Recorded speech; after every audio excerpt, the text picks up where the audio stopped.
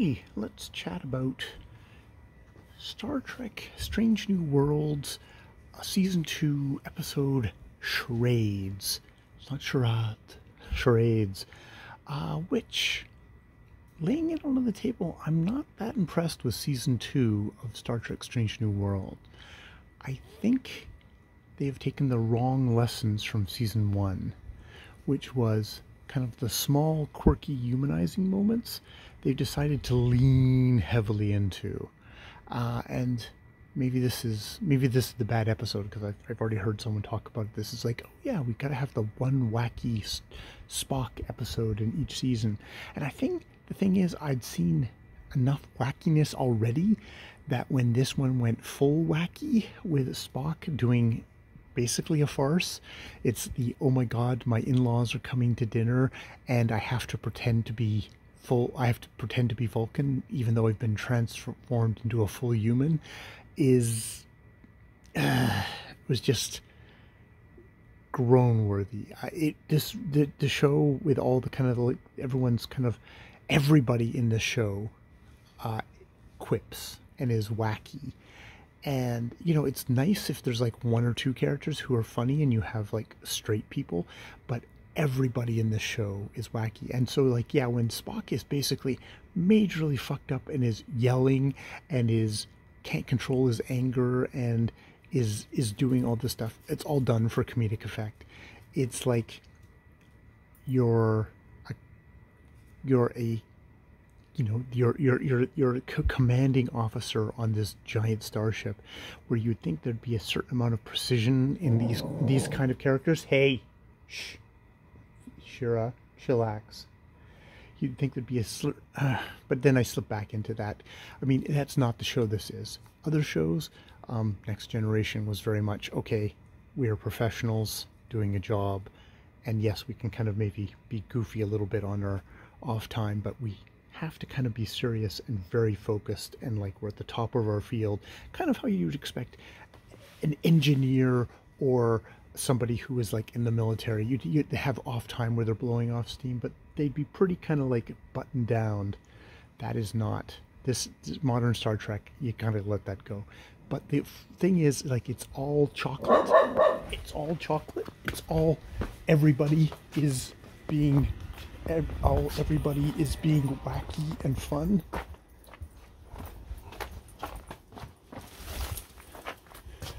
Everyone is being wacky and fun all the time. So it's like, okay, I guess it's just the comedy show. And, you know, there's not really a feeling of stakes. There's not really the feeling of we're immersed in a story because everybody's being wacky.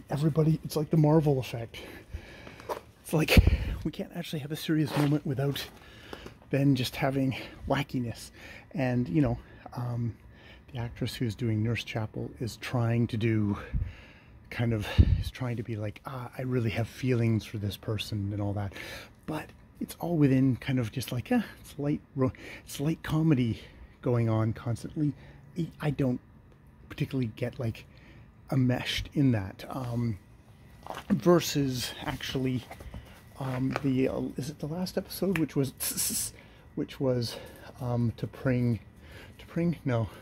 and God, all those names, where, you know, she had genuine, like, I have these feelings for this kind of alternate Captain Kirk, or the alternate guy who's going to become Captain Kirk, and you really felt that. And it's like, I feel none of that this one. Actually, that's a good reminder that the time travel one actually did have some really good stuff in it, especially in comparison to the wacky episode.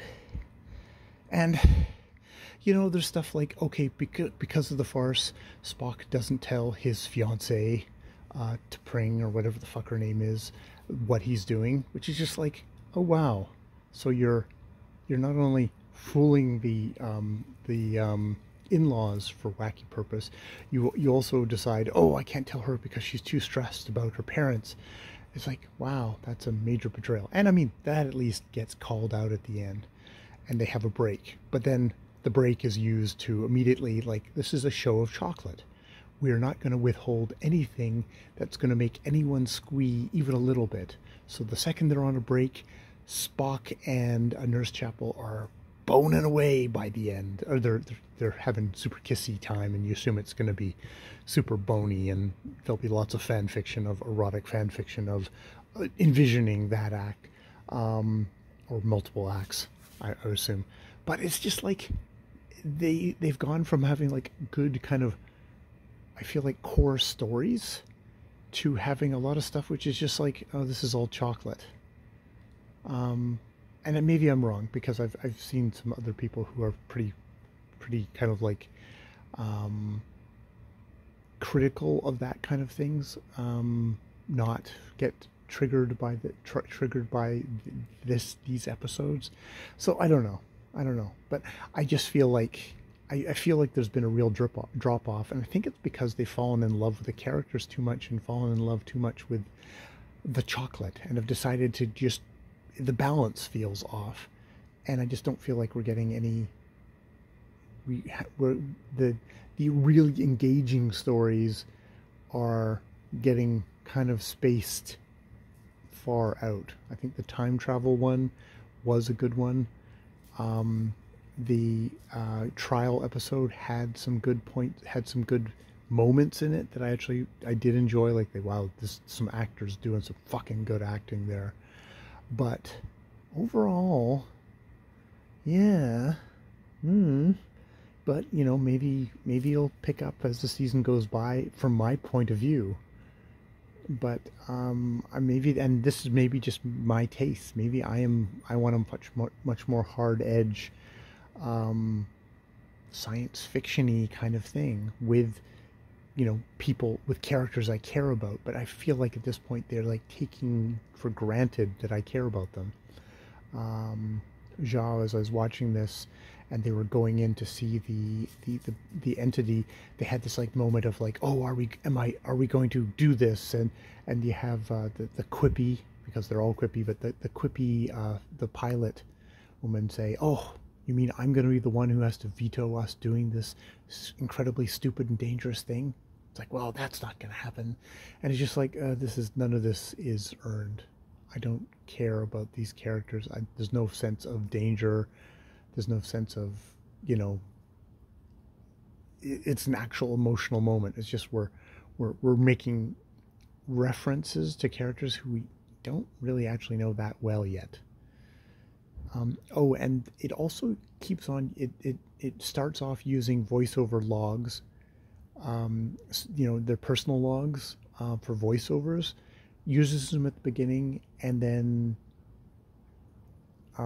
just drops it.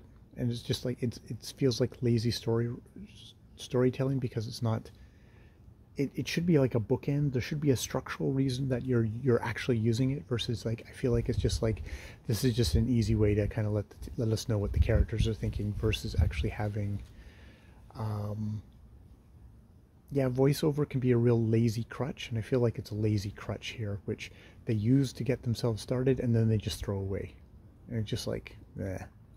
So yeah, those are my thoughts on the latest episode of Star Trek, which, you know, is Star Trek. It's a light entertainment. I just wish this season was as well written as the last season of Star Trek, which, don't feel like. All right, I'll leave it there. More videos later.